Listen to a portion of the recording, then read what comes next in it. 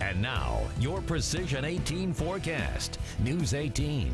Weather from where you live.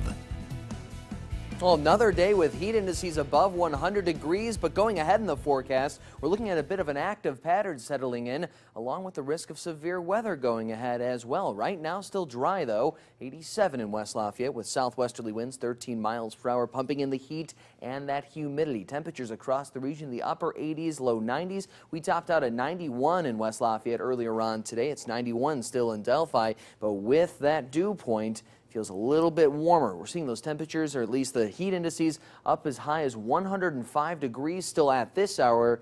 We are seeing 108 right now in Atlanta. That's what it feels like for the far southeastern portion of the viewing area. Now, we're not the only ones across the Midwest dealing with this heat and humidity. Feels more like 97 Terre Haute, 99 in St. Louis, but notice the cooler conditions off to the northwest. That's all thanks to a weak frontal boundary that's sinking southward, eventually bringing a little bit of a cool down to Greater Lafayette over the next 24 hours. But still, we're looking at Hermine off to the east of us, helping to bring southerly winds in by stalling out a high pressure system still across Tennessee, bringing the southerly winds and all that heat and humidity across the region. That's why temperatures were once again so warm today. But notice the scattered showers and storms rolling further off to the east. Still, by about 11 p.m. we're dry. We should see the first of that rainfall reach our far northwestern counties right around 12:30 a.m. Eastern time early tomorrow morning. So scattered showers and storms flowing in across the region early tomorrow. Now, the Storm Prediction Center of America placing a marginal to slight risk of severe weather across much of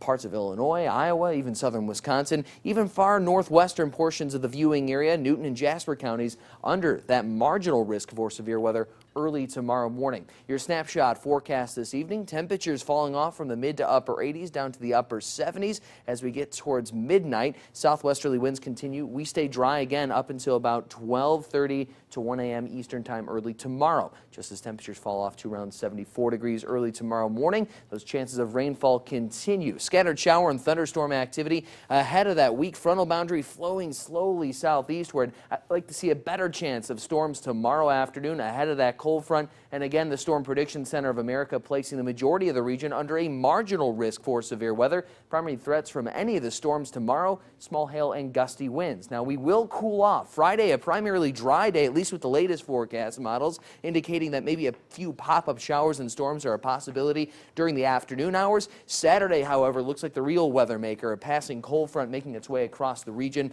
could bring the risk of severe weather across Greater Lafayette. The primary threats, strong straight line winds, maybe some tornadic rotation as well. Certainly a situation we're going to keep our eyes on for Saturday. Once you get to Sunday, however, drier, cooler, 75 and sunny to wrap up that weekend. All right, sounds good. Yeah.